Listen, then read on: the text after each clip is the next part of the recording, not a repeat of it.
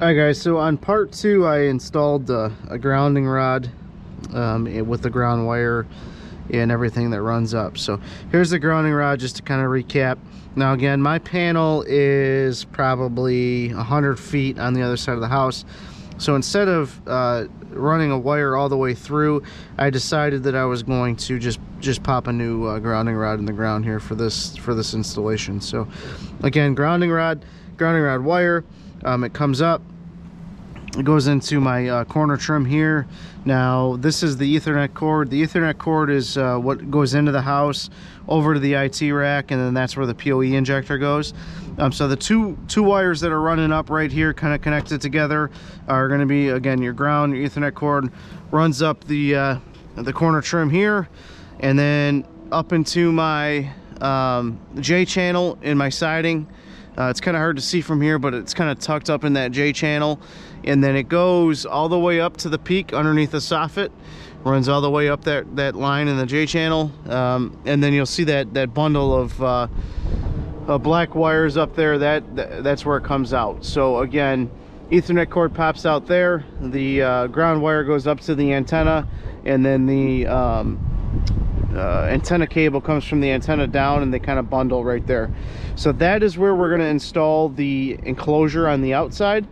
And then what we're going to do is we're going to jump up on a ladder now. I'll take you up there, we'll make the last few connections, and go from there. Alright guys, so now we're up on the ladder. You can kind of see it's pretty high, so if you're going to be doing this, make sure you're safe. If you don't feel comfortable doing it, probably hire somebody to do it. But again, you know, safety always first. Make sure that you're nice and comfortable, ready to go on your ladder. But so we're going to install this enclosure right here, and then again, we're going to run all our cords and everything down to it. So let's get to work. So first things first, I'm going to get these cords kind of out of the way here as much as we can. Looks like it's going to be about it right there. But, all right, so first thing, we got to get the bracket, and we got to put it on the wall. So I think we got enough cord, because we're going to be down at the bottom here. Yeah, on this side, so about like that there. So I think we're going to go here, and this is the area that we're going to put the bracket. So let's get that going. So again, I got my little bucket here, a bunch of goodies in there. So here's your bracket.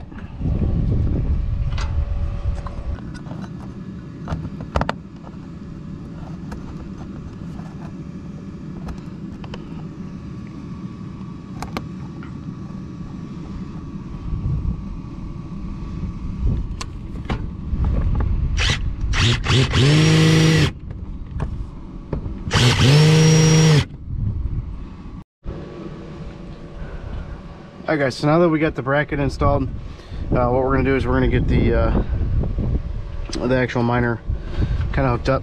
So I'm going to go up a rung here. Hopefully we can still kind of see with the camera angles. Let's check it out.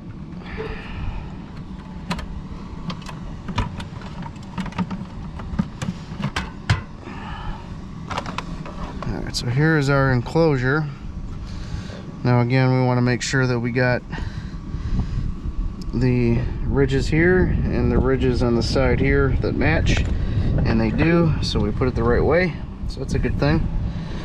So like I was explaining to you in the last video, when you put this bolt in, it's got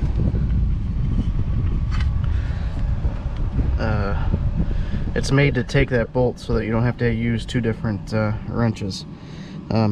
So what we do, put that through there. Okay, and now that's just kind of hanging there, and let's get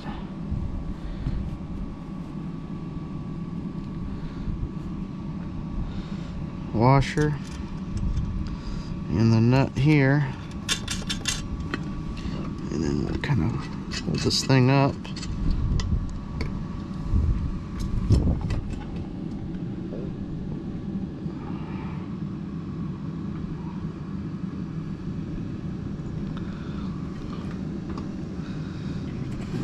Adjust the camera a little bit, just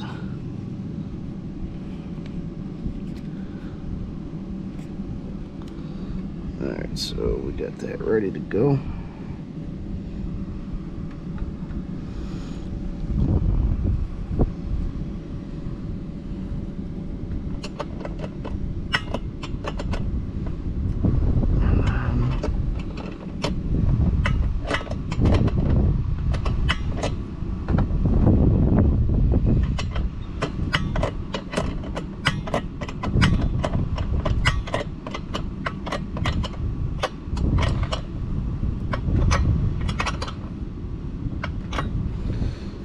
Alright, so now that's in there.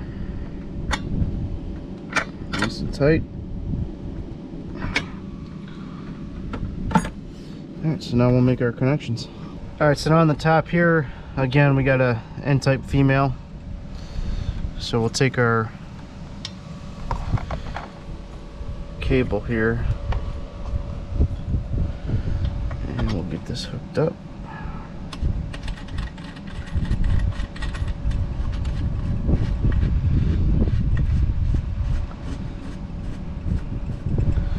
Now that's going to hook direct to your hub on your enclosure. Alright, so we got our antenna connection here. Let's bounce down a little bit and we'll get our Ethernet set up. So we're going to drop down one. Now again, part 3 showed the enclosure and how it all goes together. So this is the hub where the Ethernet connector goes in. So what we're going to do is we're actually going to kind of roll this piece out like this. Now again, here's our Ethernet cord. Now this splits apart again, so we're going to go like this. And what you'll notice is there's the lock, I guess you call it a lock washer or lock nut, but there's a rubber piece in here with a slit. It might be hard to see, but if you push it out like that, you can tell. Okay, this goes around the wire, this goes around the wire once you got it through, and then that, once you screw this on, that crimps down on that. So first thing you're going to do is take your outermost piece or lock washer, whatever you want to call it, and we're going to slip it through here. It's going to slip over like that. Okay, and we're going to take our rubber piece, that's going to be next. Slip it over the cord like that. Okay, now this piece again, where you see all these slits out here, you want to make sure that that goes this way.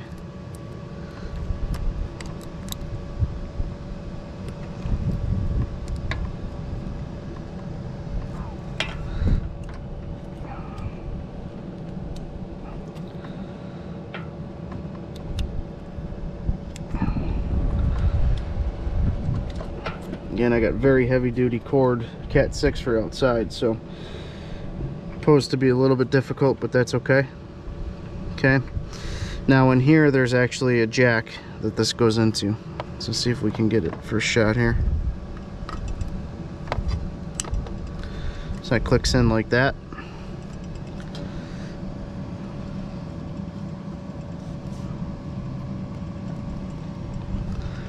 All right, now you're going to screw this piece in.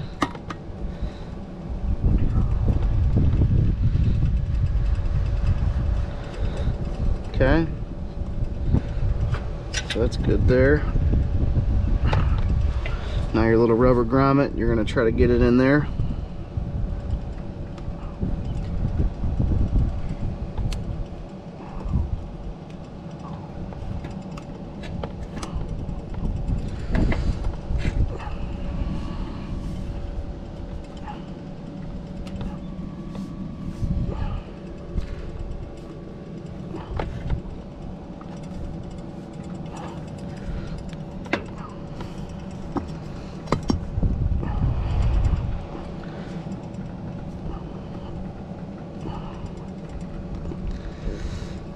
Get it in there as far as you can.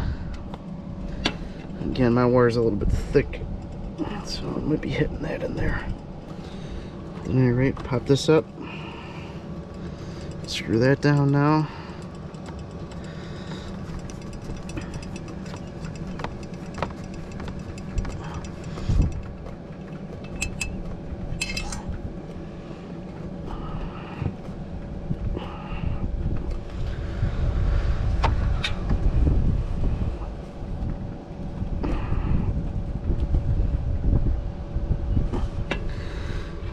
hope you can see. I'll try to go down one here.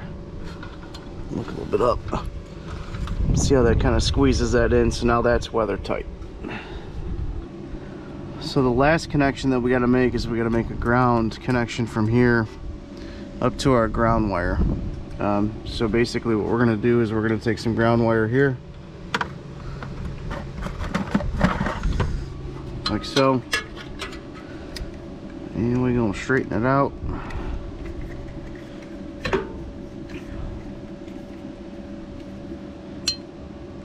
Alright, kind of like that. Now let's take this, and what we're going to do is we're going to strip the end off.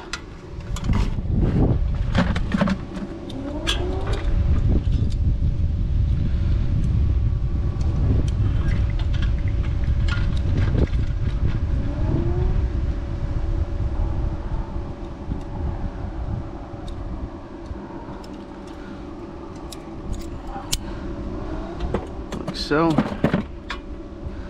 Now what we gotta do is make a little ring here so that we can get it around that.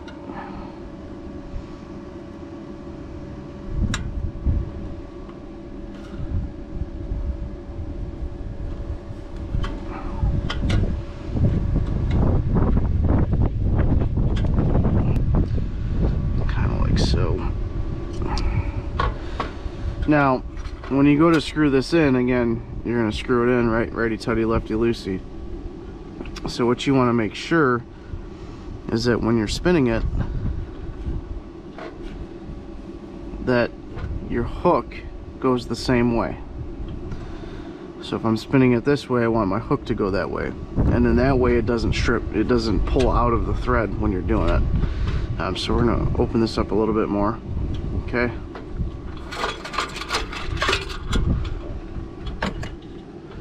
And we're going to put that on there.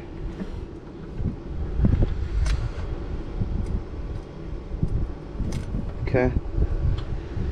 Now it might be hard to see, but what I'm gonna do is I'm gonna kind of use my pliers and make sure that that goes all the way around that screw, like so. All right. And then now we're gonna screw this in.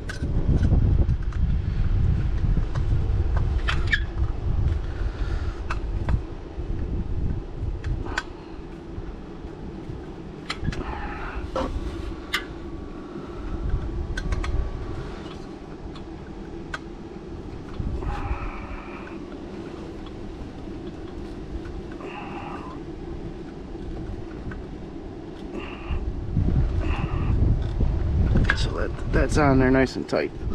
All right, so now that we got our Ethernet connection and our ground connection set up, what I'm going to do is let's actually do a little bit of house cleaning here real quick, kind of get some of these cables cleaned up, and then I'll show you how to make that ground connection up to the ground up there. So I'm going to bounce up a little bit here.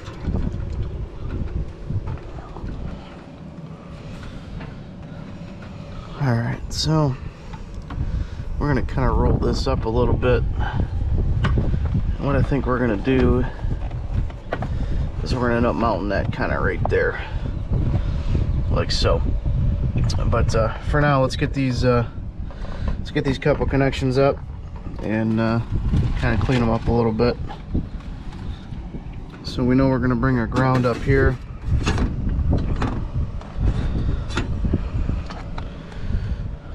Our Ethernet cord, what I think I'm going to do is I'm going to throw one here on the bracket.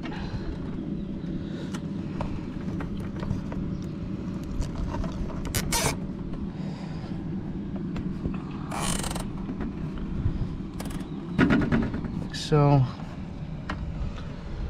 Before we get all three of these set up right here.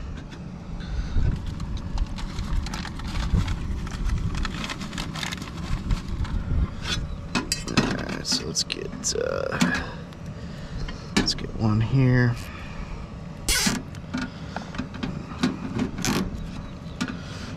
So now we got our cable bundle kind of in a good area.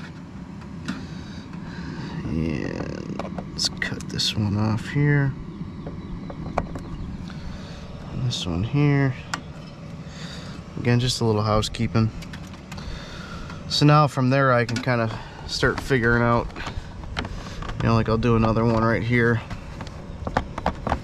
like so.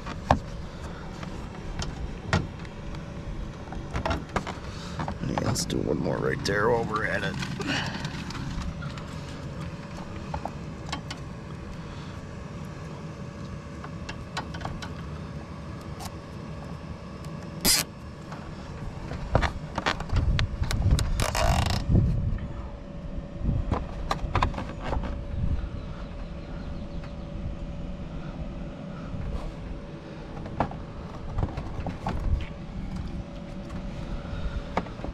And we'll end up probably putting one right here and one right here, and then screwing these into the wall. But for now, we're going to show you now how to get this ground connection in. Let's put this on the back side of this wire, like so.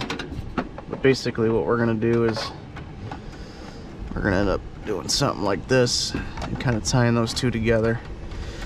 So I think at this point I'm comfortable cutting this one pretty much down to size, like so. Now what I'm going to do is I'm going to do kind of what I would call an inline connection. So what I'm going to do is I'm going to remove a little bit of the green protection here, and then we're actually going to twist that in, and then run a little black tape around it. That way it gets protected. But so let's take a look at where we're at. So we're going to be kind of about right here. So what we're going to do is we're just going to kind of rotate our cutters a little bit there, and we'll give it enough room here, right in there somewheres.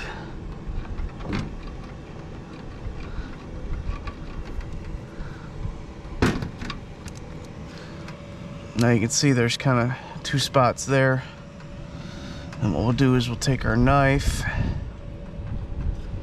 and we'll shave this off like this.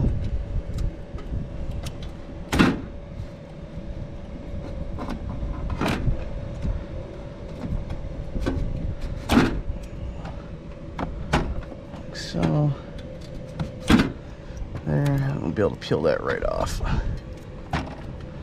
So now we got a little bit of an exposed area there. Yeah, let's take a look. So we probably get a little bit less here. Gonna be there. So basically what we're gonna strip this back, but I'm gonna cut it a little bit shorter here.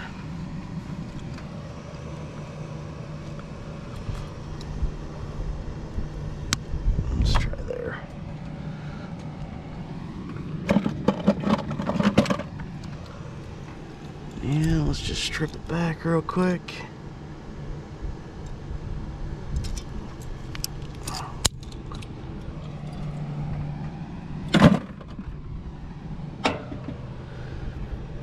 So now that we're stripped back, we can kind of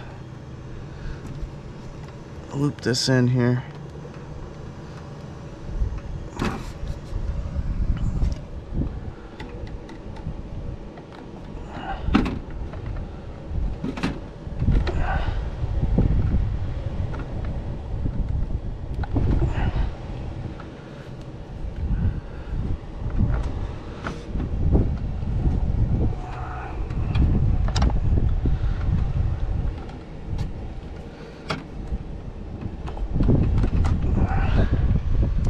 On there. Now that's pretty sufficient there. Again, there's connectors and things that you can get. I don't really think that that's necessary. I mean, that's a good enough connector there. So we're gonna grab some black tape. We're gonna run through that real quick.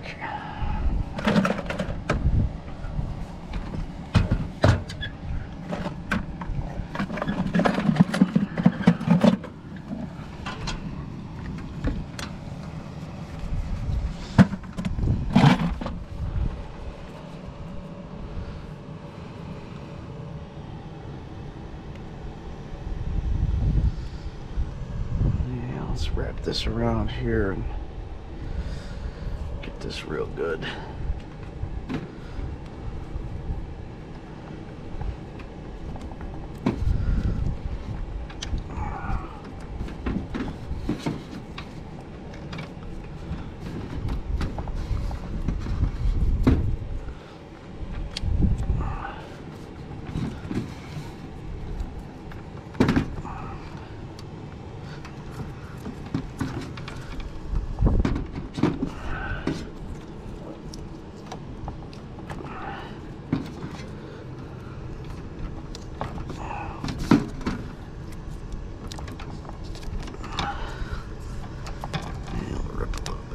Here.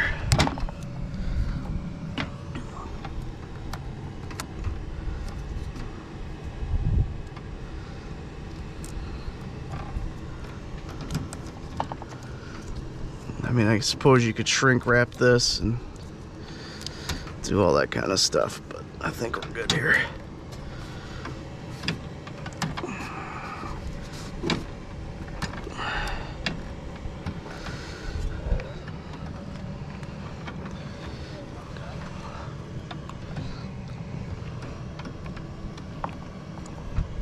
All right, so now we'll kind of bend this back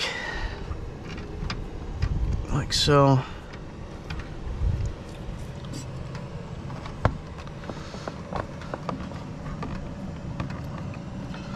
Yeah, I think we got enough play here. I think we're good.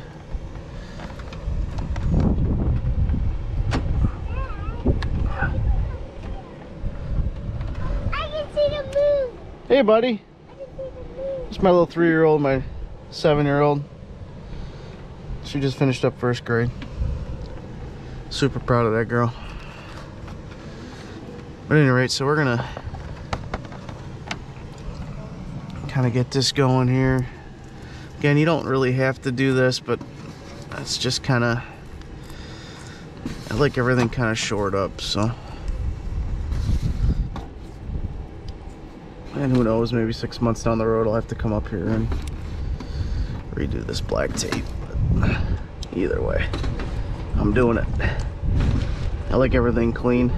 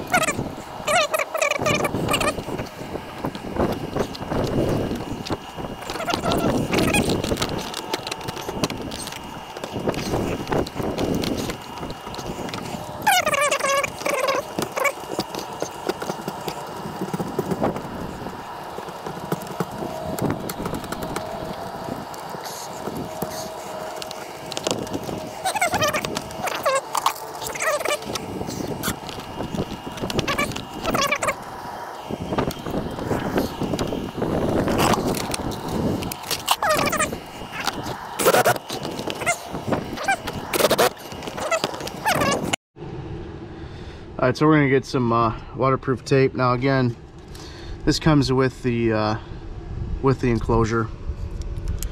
So let's open it up.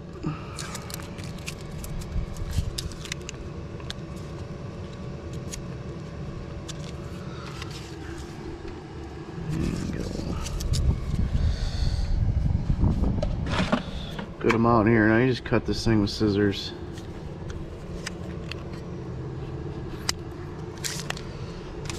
Set that back down.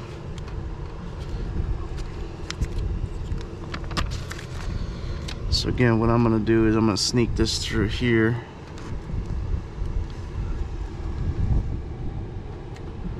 Get that as close to the base as possible.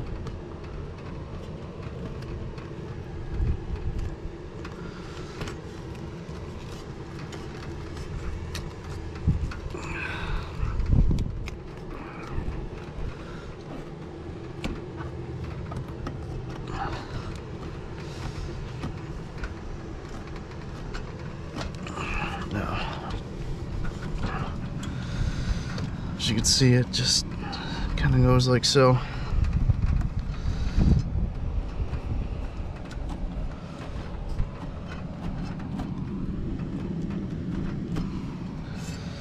But that's about it, guys. So this thing's installed now. Again, just to kind of recap, you got your Ethernet cord here, you got your ground underneath. Let's see if I can get in the camera. Ground underneath there, and Ethernet there, come up the back.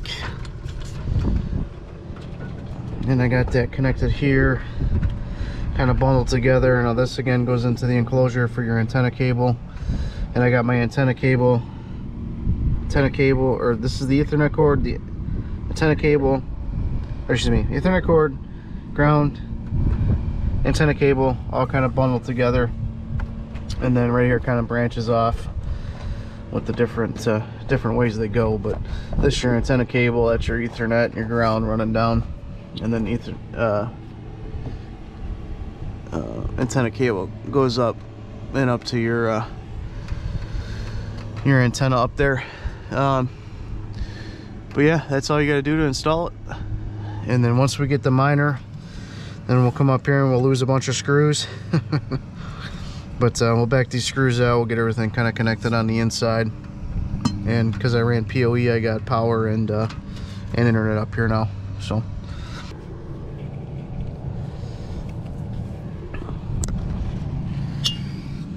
guys, that's about it. You know, we got the enclosure installed. It run, you know, the Ethernet cable runs down. The next part of this video, I'm gonna actually go on the inside and we'll take you through how to install the Ethernet cord and the PoE injector to wherever your internet source is at. But that's how we do it. And you know, how's that for line of sight? I don't know, there's a bunch of trees everywhere, but we'll see how it goes. Now I know I got one hotspot directly that way, yeah, about right there.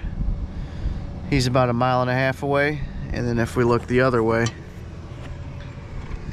directly out that way, there's actually 3. Now I'm in a part of Michigan. I'm only about 10 miles from Canada, so if you go that way 10 miles, you run over the river and you run into Canada. So there's 3 on the way that way.